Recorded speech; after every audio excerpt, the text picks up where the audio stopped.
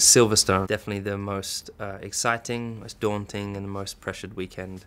Lots of appearances, a lot of events at the factory and preparation. A lot goes into that weekend because of course we want to win for the fans. It's amazing. I get the biggest boost of confidence there generally from my fans. It's quite an experience to arrive at a circuit and have, you know, a large portion of the crowd are there for you and your team. It's a high-speed circuit, so you set the car up for the medium and the high, and it doesn't do so well in the low.